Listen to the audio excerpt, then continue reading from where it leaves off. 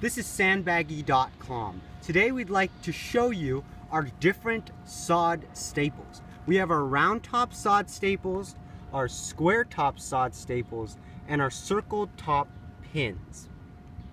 So let's start off with our round top sod staples.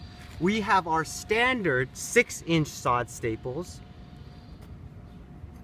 our 6-inch galvanized sod staples, which are used because these don't rust, so they'll last longer, and our 12-inch sod staples, which is used for very soft soil, so it hammers down further into the soil.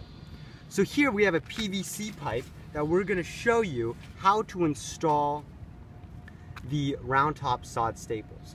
So depending on the distance, about 1 feet to 2 feet is a pretty good distance between each sod staple.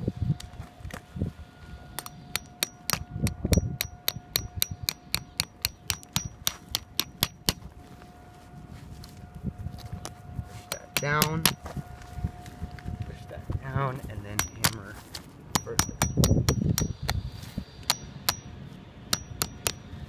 And that's for our round top sod staples. Now, let's move over to our square top sod staples.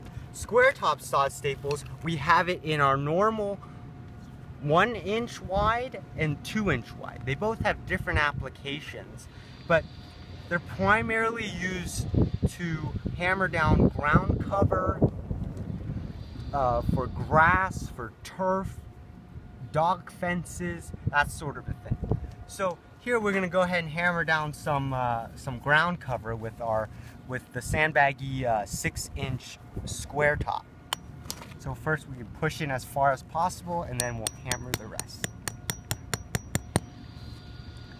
And then between 1 to 2 feet, hammer in our next one.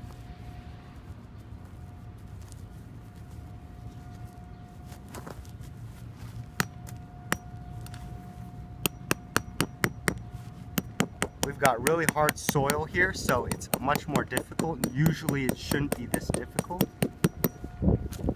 Now, onto the circle top pins. Circle top pins are 8 gauge versus our 6-inch square top is 11 gauge. So these are much more heavy duty, and it gets the job done much quicker, and it's better for large jobs, but they are more expensive. So all we have to do is same thing, we just hammer it in.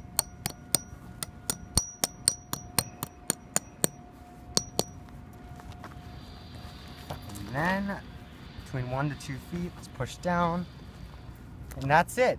So we also carry our ground covers in burlap and in regular plastic. Just visit us at sandbaggy.com to learn more, and give us a call. Thank you very much.